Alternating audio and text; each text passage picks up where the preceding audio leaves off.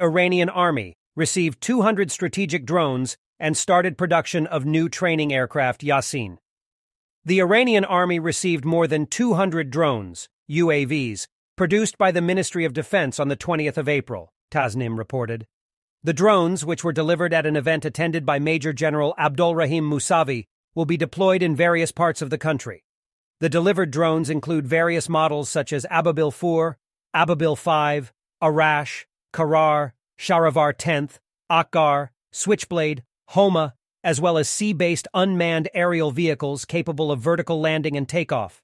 The new UAVs, all of which have a low radar cross-section, are designed to fulfill a wide range of missions such as reconnaissance, kamikaze homicide, patrol, and anti-radar. These UAVs can be used against moving and stationary targets. According to Tasnim, the new drones have been equipped with air-land, air-air, and electronic warfare systems with modified propulsion, navigation, and control systems. In this context, it is claimed that the new features have turned some drones into stealth aircraft capable of long-range special operations.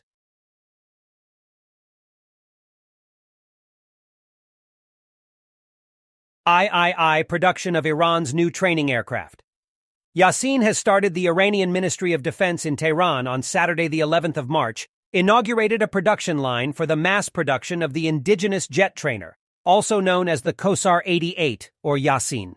The second prototype of the Yasin jet trainer was also unveiled at the ceremony, which was attended by Iranian Defense Minister Amir Mohammad Reza Ashtiani, commander of the Islamic Republic of Iran Air Force, Aircaft, Brigadier General Hamid Vahedi, and CEO of Iran Aviation Industries Organization, IAIO, Brigadier General Afshin Khajehfard. Speaking at the ceremony, Iranian Defense Minister Amir Mohammad Reza Ashtiani said, according to the Iranian news agency IRNA, that the design process for the Yasin jet trainer began years ago, and its unique design allows it to be used for both fighter and close air support missions. The minister said that one of Iran's main concerns is the training of fighter pilots, and that this trainer, developed largely with indigenous resources, is capable of performing the tasks assigned to it by the Air Force. Brigadier General Hamid Vahedi, commander of the Islamic Republic of Iran Air Force, Aircaft, explained that Iranian fighter pilots had previously been trained abroad and said, "The first sector affected by the sanctions against our country was this area, which created difficulties for us in terms of training." Vahedi also claimed that the use of the new jet trainer will make the training of Iranian fighter pilots more comprehensive and shorter.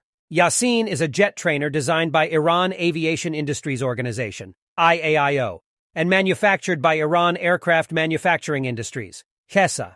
The aircraft was first unveiled to the public in 2019 at Hamadan Shahid Nojeh Air Base in the presence of Iran's then Defense Minister Amir Hatami and then Vice President Sorena Satari. The first prototype of the aircraft underwent its first flight test in the same year.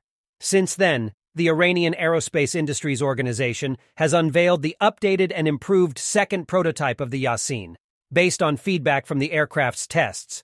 According to Iran's Tasnim news agency, the new Yasin has more advanced electronics, avionics, ejection seats, engines, air-to-air radar, and landing gear than the first prototype. Brigadier General Afshin Khajehfard, CEO of the Iran Aviation Industries Organization, IAIO, told IRNA in an exclusive interview that the differences between the first and second prototypes of the Yasin jet trainer were not limited to its avionics systems, but that certain optimizations had been made in the aircraft's design.